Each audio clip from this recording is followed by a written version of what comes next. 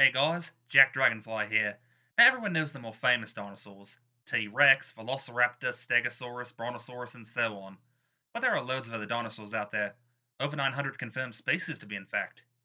And with all the different varieties out there, there are bound to be some strange ones. So for this video, I've decided to count down the 10 dinosaur species that I believe have the absolute weirdest names. And I'm not going to waste any time, so let's just get right onto it. Supersaurus. If Superman ever had a pet dinosaur, this would be the one. This relative of Diplodocus lived in North America during the late Jurassic period, around 150 million years ago. The name, of course, means super lizard, as this giant behemoth could weigh up to 40 tons and reach lengths of over 100 feet, sometimes even more. If that's not super, I don't know what is.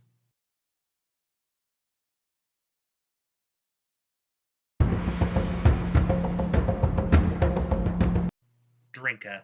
One of the easiest ways to name an animal, or anything in general, is just to name it after yourself.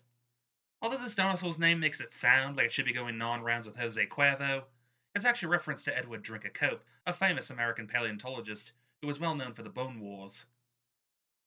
Drinker was a small herbivore that existed around the same time and place as Supersaurus in North America during the late Jurassic period.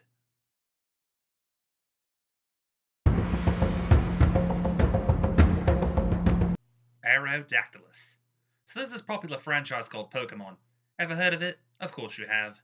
Well, this pterosaur actually got its name from the Gen 1 Pokemon, Aerodactyl. The name is actually a perfect fit, as Aerodactylus translates to wind finger. Aerodactylus was a small pterodactyl from late Jurassic Germany that likely hunted insects and maybe even small fish.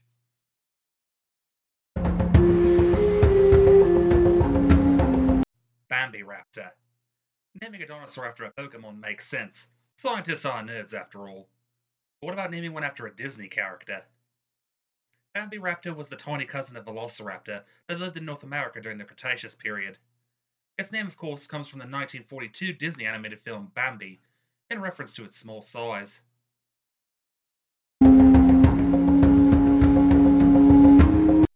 Irritator. Now, we all have things that annoy us, right? From the kids that won't shut up to the birds that wake you up at 3 a.m. And no dinosaur irritated scientists more than the one and only Irritator. This cousin of Spinosaurus lived in Brazil during the early Cretaceous period. Now, the original fossil had actually been augmented by illegal fossil collectors, forcing scientists to repair it painstakingly, which bothered them so much that they decided to just call it Irritator. You gotta love a scientist with a sense of humor.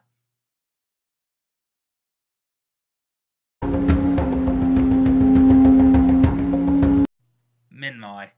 While it might sound like a prehistoric version of Mini-Me, this cousin of Ankylosaurus was actually named for the Minmi crossing in Australia, close to where it was found. The meaning of the word Minmi has actually been debated for some time, with some believing it refers to a species of flower or even some kind of spirit. But regardless, Minmi was a small armored herbivore that used its bony plates for defense. And Minmi actually held the record for the shortest dinosaur name in history, but it was later dethroned by another dinosaur that might be on this list. But what about the longest dinosaur name? Well,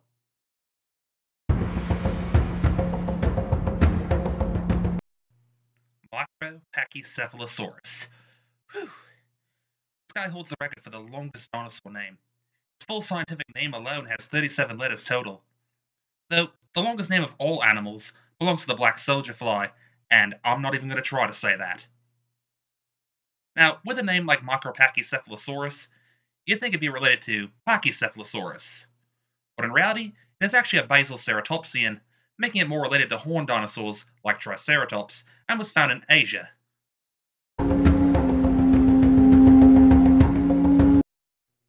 Yeah, I'm gonna let this name just speak for itself. Some dinosaurs have names that are hard to pronounce. This one is just infuriating. So, apparently it's pronounced Piotnitskysaurus, and was named after a famous geologist. This carnivore, a megalosaurid, lived in South America during the Jurassic period, and grew to around 20 feet long.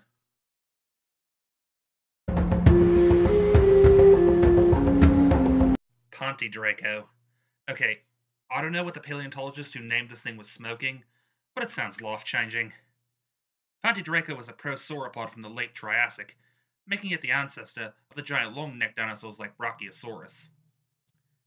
This herbivore is actually not named after women's lingerie, but actually after the quarry it was found in, alongside the Latin word for dragon, Draco. But with a name like that, and only growing to around 10 feet long, it wouldn't be a very intimidating dragon. Before we unveil our top pick, let's go through some honorable mentions. Leilanosaura. Leyland, guess what? Daddy named a dinosaur after you. Gossasaurus. Well, now I know who ate all the taquitos. Medusa ceratops.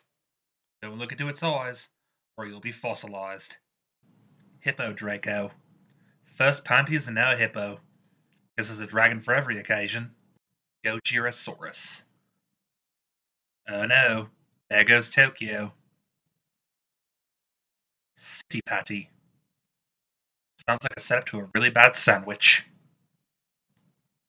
Papasaurus. Okay, so where's Mamasaurus? Alright, so there's some pretty crazy dinosaur names out there, but none of them take the cake like this one. Yee. I'm not kidding, that's its whole name. Just Y-I. Yee. Not only is the name strange, but just look at this thing. What even is it supposed to be? Well, apparently it's a variety of small feathered dinosaur that's native to China. Its name means strange wing, and I can understand why. I would gladly check into a mental hospital if I looked outside and saw a little chicken bat go flying overhead. Now, as you can see, the will of the dinosaurs is its fair share of freaks, and this is just a small sampling of the unusual prehistoric beasts out there. So feel free to post any strange names you know of in the comment section down below. But as for now, I'm Jack Dragonfly, and I hope to see you all again next time.